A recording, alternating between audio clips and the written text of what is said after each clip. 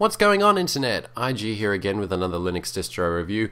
Today we're going to be having a look at the second distribution in my series of distributions that are easy for the new user that, let's be honest, copy Mac OS X, or as it's known today as just OS X. And that of course would be Luninux.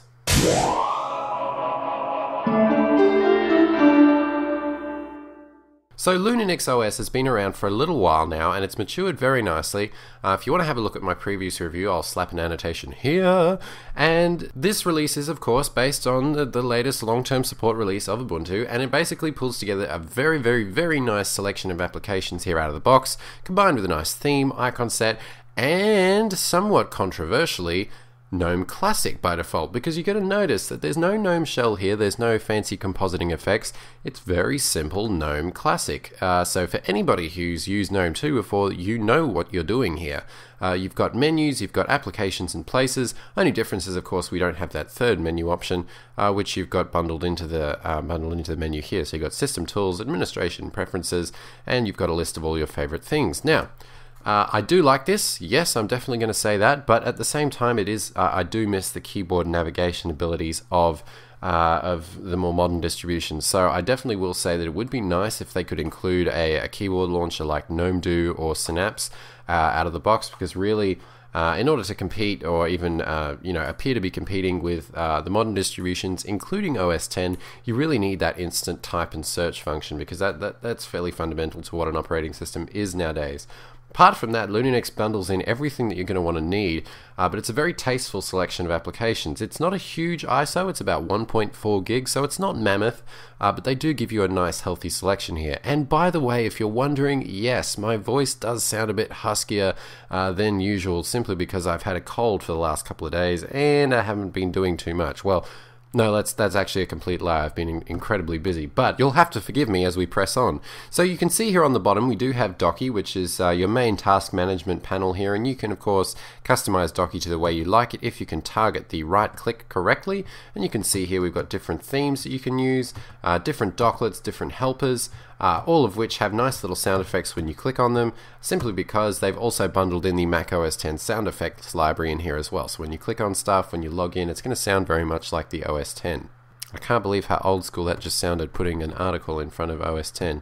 Moving on, let's have a quick look at some applications, alright? So we've got accessories, and now that's the other thing I really want to call out with Luninux OS, is that they really do a nice job here of naming the applications, not by confusing names that only open source freaks are familiar with. They really simplify it down to what the average user is going to see it as. Archive, what do you think that does? Calculator, File Manager, Finder, Help, Map Viewer, Notes, Screenshot, Terminal, Text Editor. All of these names are all incredibly easy to understand, and I think this is a really simple step that distributions can make to make it much easier for new users, because really that was one of the things that boggled my mind.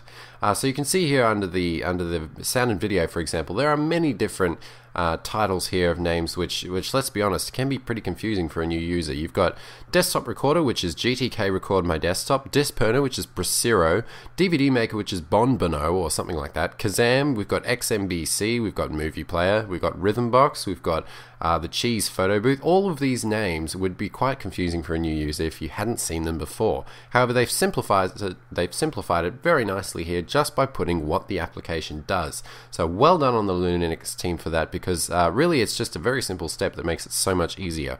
Now you'll notice that I did point out a few applications here. With the exception of Kazam, all of the rest of these applications come out of the box, and they really give you a nice selection here. There's really nothing that I would want to install here on top of it, apart from possibly Kdenlive, because I can't get away from it. They do have the video editor Pitivi making a debut as a default video editor once again, because now it does have a pretty decent effects library, and you've got some pretty nice tools here as well, as you can configure the clips quite nicely, and from what I can tell, Pitivi works fairly decently now.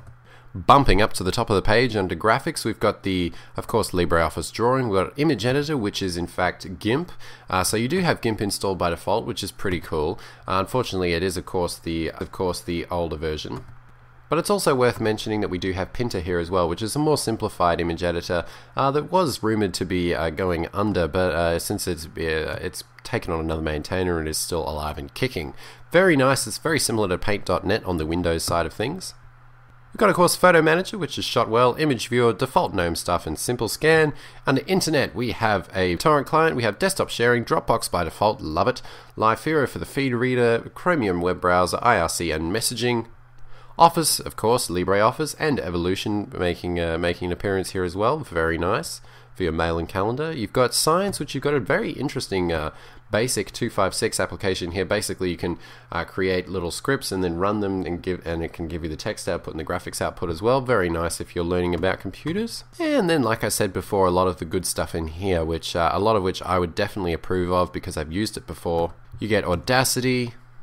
You get the Sound Juicer audio CD extractor, you get the sound recorder, you get a sound converter, you get a music player, media center. You really get the whole kit and caboodle of applications here, but it doesn't take up that much space. So very well done on behalf of the Luninux team. Very nice app selection, definitely 10 out of 10 in that regard. And then, of course, you've also got the GNOME Tweak tool here available as well, so you can customize the shell, the fonts, the files. This is just basically your tweaking tool to make it look and feel the way you want it to. And you can see here by default they do have their own kind of icon theme here, largely based on the Faenza icon set with some blue folders here. And the window controls do look remotely like OS X as well. Bear in mind, you do of course have the menus in the windows this time, not up on the top panel. And it's also worth mentioning that you do actually get a lot of the indicator applets that Ubuntu gets up in this GNOME panel as well, so you don't get any limitations because you're running the GNOME Classic version by default. And something else I just noticed, that the feed reader is integrated into the messaging menu. Very nice indeed. Let's have a quick poke around in system settings because most of us are familiar with what this looks like, but for those who don't, it does look very nice in here indeed. It's very colorful, very simple, and really I don't see any problems with new users navigating their way around. After all, that is what this distribution is aimed towards. And also one other thing that definitely is worth mentioning is that PlayOnLinux comes installed by default. PlayOnLinux is a fantastic wrapper for running Windows applications under Linux. So basically, it gives you a nice step-by-step process of how to add and install your Windows software on Linux and get it working under Wine. Wine, of course, being the compatibility layer that allows Windows applications to run on Linux.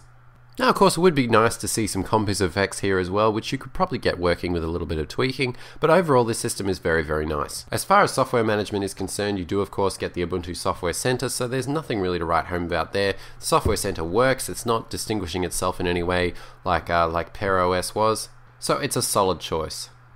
You also get a computer janitor here, which is of course BleachBit. Please use with caution, but if you're not running as root, then you should be fine. And also, I will mention that it does prompt you to back up after using this operating system for some time, so that's also good to see that it's got some built-in backup capabilities in there as well.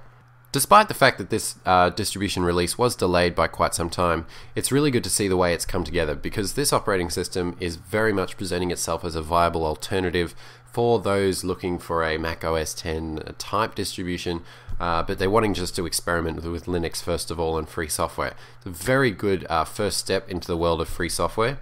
So I definitely recommend this is the one that you pass around to your friends looking to try an alternative operating system for the first time, if they like the idea of an OS X type desktop. So at the moment, this distribution is definitely ranking at the top of the OS X type distros. But of course, we're going to be back with PingIOS 12.04, the long-term support release as well, and we'll see how that stacks up. Now, outside of the distributions for new users, I'm also wanting to have a look at some very interesting Debian-based distributions that have come out recently, including Solus OS 1.2 and AV Linux 6.0. Having said all that, I am going to be away for the next 2 weeks out of town, and then I am going on holidays.